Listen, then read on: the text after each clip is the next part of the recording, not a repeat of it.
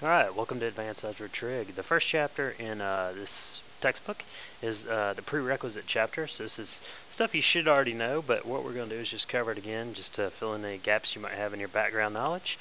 And also there are going to be some things in here that maybe you've never seen before. So yeah, the first section in the prerequisite chapter is algebraic expressions, mathematical models, and real numbers. So we're going to learn how to evaluate algebraic expressions, use mathematical models, find the intersection of two sets, the union of two sets, recognize the subsets of real numbers, use inequality symbols, evaluate absolute value, use absolute value to express distance, identify properties of real numbers, and simplify algebraic expressions. As you can see in the title of this section, the first thing we're going to do is talk about the similarities and differences between expressions, equations, and inequalities. So first thing, expressions, equations, inequalities. The first thing we're going to do is look at their appearance. So we're basically looking at this line right here when we're talking about that. So the way you can tell you have an expression is there is no equal sign. So no equal sign in these right here. So just make sure you know that. There's no equal sign. However, when you're dealing obviously with an equation, you'll have an equal sign. And anytime you're dealing with inequalities, you'll have an inequality. Less than, greater than, less than or equal to, greater than or equal to, any of the four. Next thing we're going to be talking about is this row right here, which is basically the directions. So with an expression, what you'll be asked to do, there are usually two, simplify, or the other one could be to evaluate. So simplify or evaluate. And as you can see with the equations, the directions will be to solve, where inequalities will also have the exact same directions. And the next category right here, this third line, is basically what our answers will look like. Well, for an expression, you'll basically have the simplified form. Now it's going to take on two different appearances. It's going to be, if you have a numerical expression, you'll be able to basically work it down into where you just have one simplified number.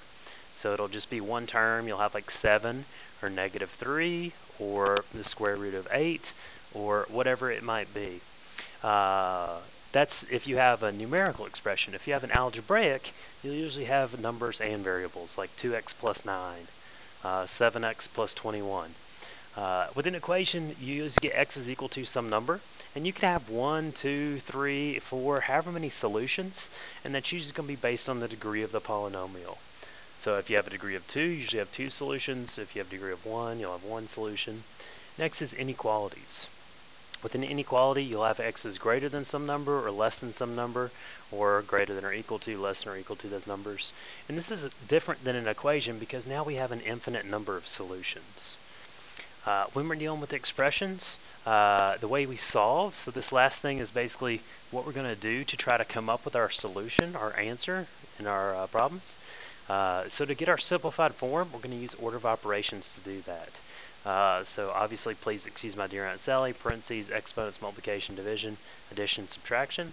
And we're also going to combine like terms. So if you have an algebraic expression, you can put x's together, x squareds together, things like that. With equations, we're going to do order of operations backwards. Okay, so we're going to start with the last thing. So if we multiply first and then add, we're going to get rid of the addition first. And the way we do that is we use the inverse of the operation.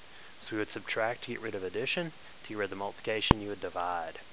The directions or the steps to solve an inequality are going to be the same as an equation. It's just the one thing you need to remember when you're doing those is anytime you multiply or divide by a negative, it will flip your inequality. We'll talk about that later on when we get more into inequalities.